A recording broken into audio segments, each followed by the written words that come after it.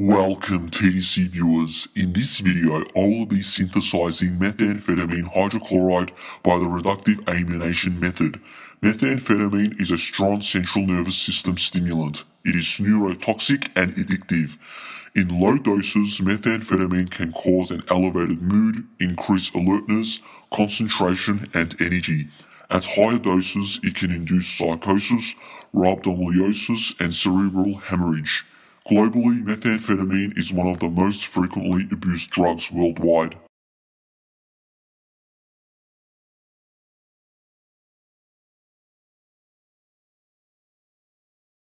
To start the synthesis, we need 2.9 grams of aluminium foil cut into 2 cm squares.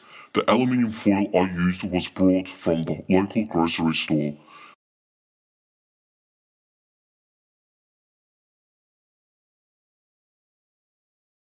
"20 ml of methanol, 4.4 grams of sodium hydroxide, 0.067 grams of mercury chloride, 7.2 grams of methylamine hydrochloride I made from the previous video,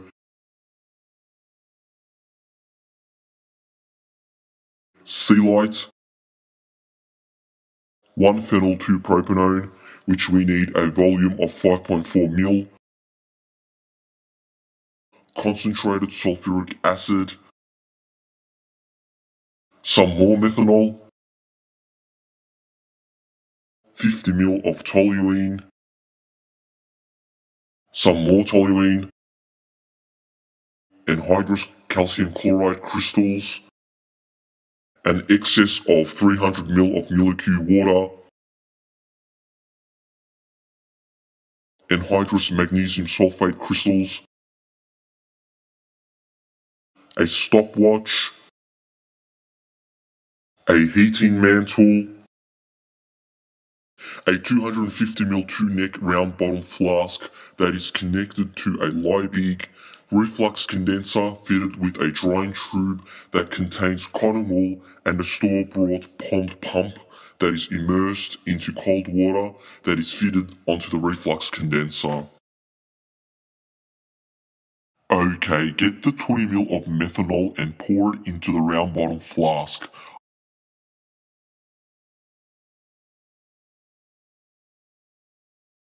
After that, get the 4.4 grams of sodium hydroxide and add it into the flask containing the methanol. Once the chemicals are all added, stir it very thoroughly. Note, dissolving the sodium hydroxide in methanol will take some time, so be patient and keep stirring.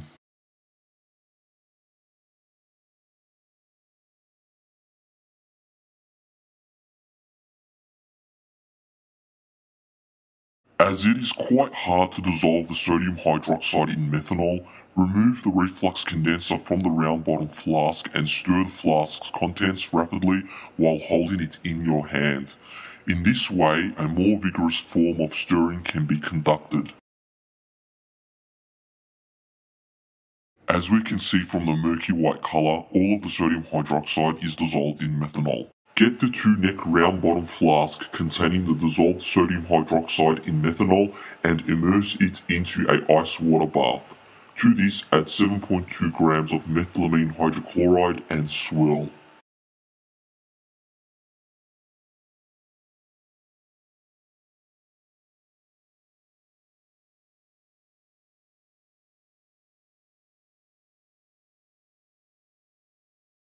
Next, measure out 5.4 ml of 1-phenyl-2-propanone and add it into the flask. Note, with the use of a thermometer, the mixture must be cooled below -10 degrees Celsius using an efficient ice water bath. Do not take the flask out of the ice bath. For the next part, measure out 100 ml of molecule water and add it into a suitable beaker. To this, add 0.067 grams of mercury chloride and make sure all of it is dissolved.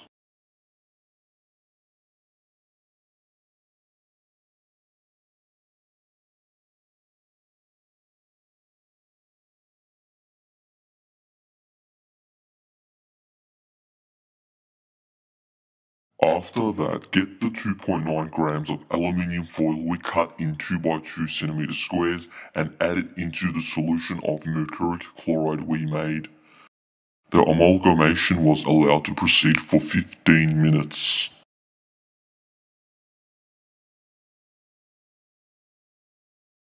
After 14 minutes, we can clearly see the surface of the aluminium has been modified to form an aluminium amalgam by the mercuric chloride solution. We now have our reducing agent. Creating an aluminium amalgam is crucial because we want to reduce the ketone, which in this case is 1-phenyl-2-propanone, to an amine, which in this case to methamphetamine. After the amalgamation is complete, filter off the activated aluminium from the solution.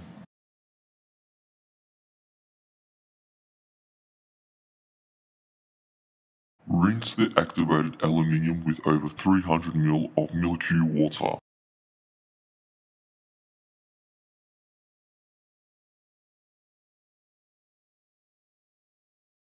Get the 2-neck round bottom flask containing the 1-phenyl-2-propanone solution and immerse it into an ice water bath.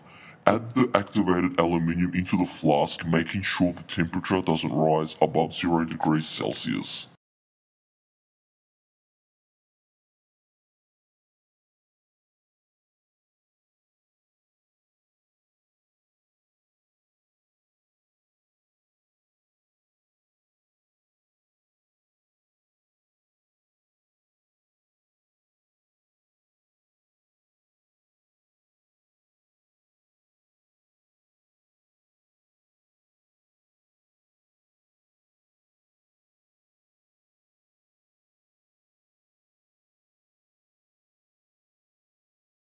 After the addition process, attach the 2-neck round bottom flask to the reflux condenser. Attach the drying tube filled in with cotton wool and attach the water pump to the reflux condenser.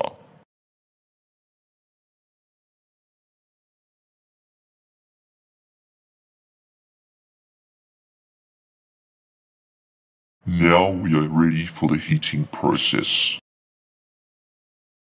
Heat the reaction mixture to around 50 to 60 degrees Celsius for 90 minutes.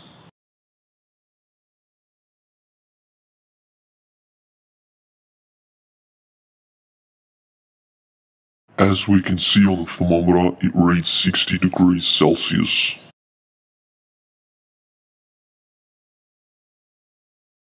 Around 20 minutes, the mixture becomes a very dark grey colour along with the activated aluminium foil dissolving. As the mixture is reacting, let's have a look at the chemistry. First of all, let's define what reductive amination is. Amines can be synthesized in a single step by treatment of an aldehyde or ketone with ammonia or an amine in the presence of a reducing agent. Note, many different reducing agents are effective, like sodium cyanoborohydride. For example, in our case, methamphetamine is prepared by reductive amination of 1-phenyl-2-propanone with methylamine using activated aluminium catalyst as the reducing agent. Ammonia, primary amines, and secondary amines can all be used in the reductive amination reaction, yielding primary, secondary, and tertiary amines respectively. Okay, nearing the completion of the reaction, the coloration of the mixture has deepened to a very dark grey colour and all of the activated aluminium has been dissolved. After 90 minutes, the reaction is complete. Remove the reflux condenser and as we can see, the mixture seems to be quite viscous.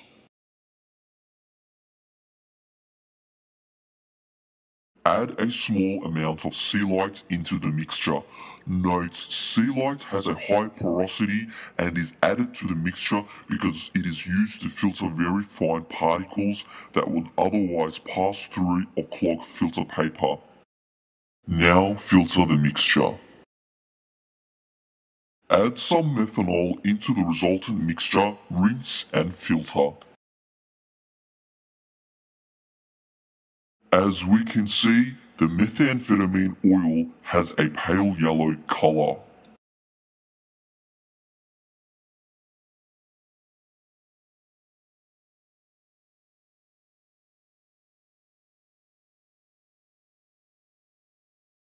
Transfer the methamphetamine oil into a glass container and add anhydrous magnesium sulfate into it.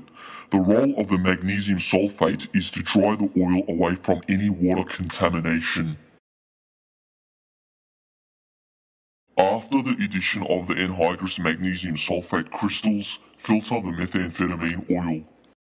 We now have dry methamphetamine oil.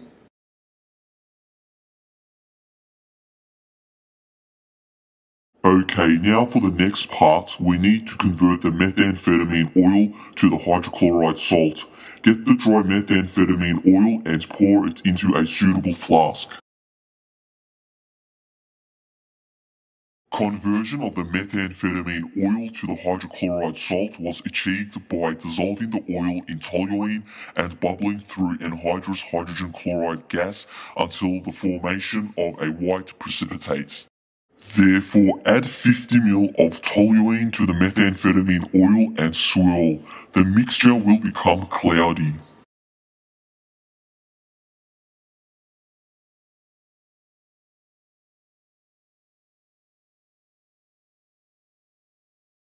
Set up a suitable apparatus for the generation of anhydrous hydrochloric acid gas.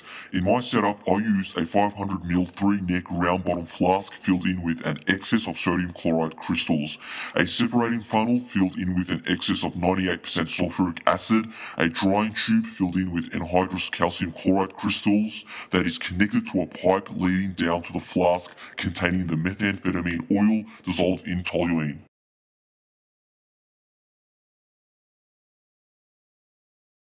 Slowly drip the concentrated sulfuric acid into the sodium chloride crystals.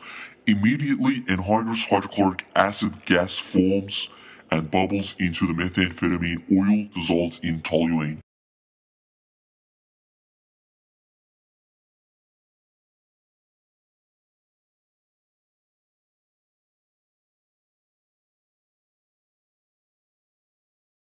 As we can see, a dense white smoke forms over the mixture. Needless to say, perform this procedure outside or in a fume hood.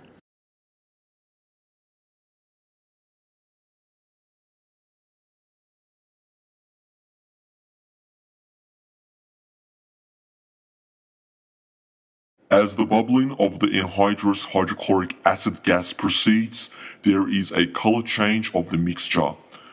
After 15 minutes of bubbling, the pale yellow color of the mixture turns into a pale pink color.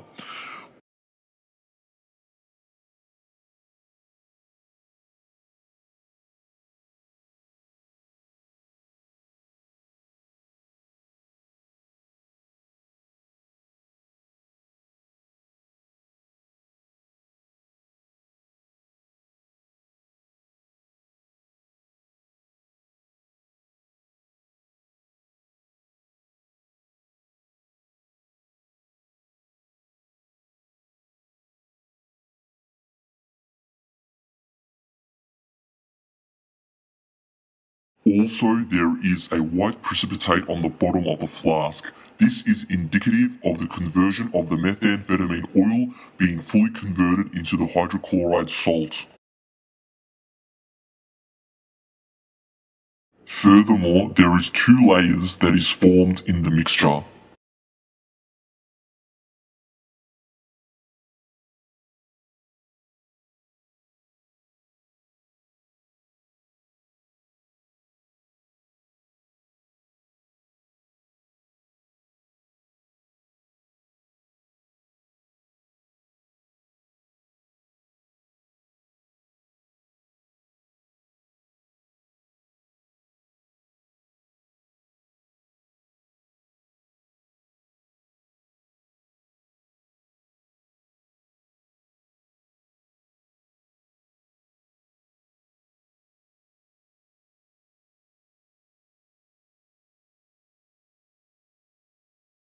In a close-up, we can see the precipitated white methamphetamine hydrochloride salt.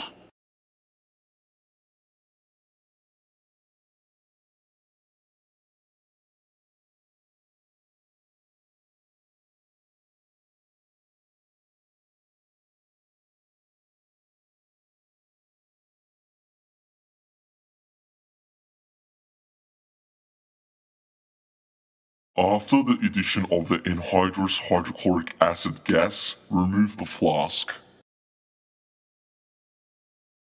In another close-up, we can see the precipitated white methamphetamine hydrochloride salt.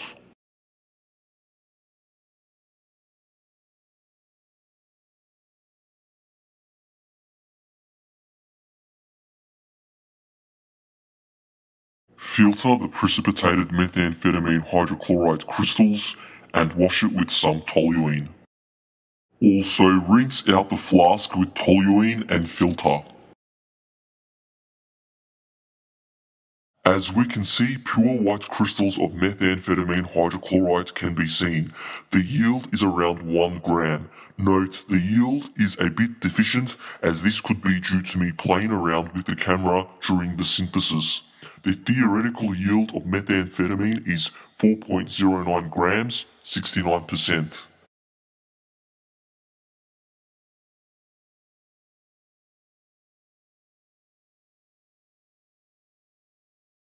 Dry the methamphetamine hydrochloride salt under high vacuum and add the salt into a glass vial.